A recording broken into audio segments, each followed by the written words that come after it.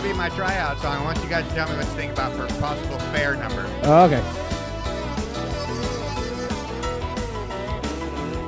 Well, he was the assistant preacher and the Sunday school teacher in the church that I grew up in. She was a looker from Atlanta, let the choir play piano, had a body that was made for sin.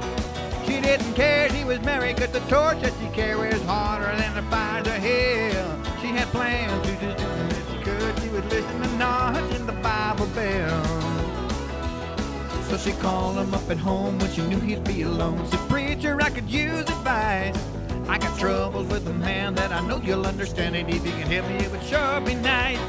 They met a few minutes after in the office of the pastor when she started telling him how she felt. What a chance they were taking when they first started breaking the laws of the Bible Belt. There's a lot of good people who are led astray that believe what the good book said. And I'll tell you something, brother, when you're dealing with the devil, it's tough to keep a level head. And it's hard to imagine how the flames of passion will burn you till your soul will melt. And it'll spread like a cancer, but you're gonna have to answer to the Lord in the Bible Belt. Yeah, yeah.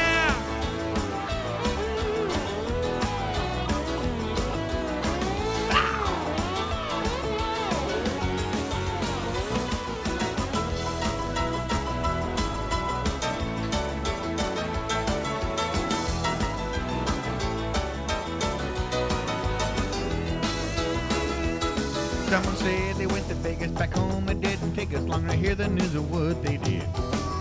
I just can't believe they just let their wife to grieve alone, the two preschool kids. I don't know what they're doing, but I know that they're screwing up a good thing they once had.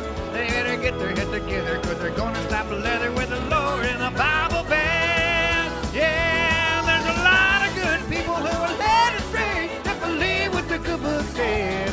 Well, I tell you something, brother, when you're dealing with the devil, it's tough to keep a level head. And it's hard to imagine how the flames of passion will burn you till your soul will melt. And it'll spread like a cancer, but you're gonna have to answer to the Lord in the Bible Belt. They better get their heads together or they're gonna slap a leather with the Lord in the Bible Belt. Yeah, Lord!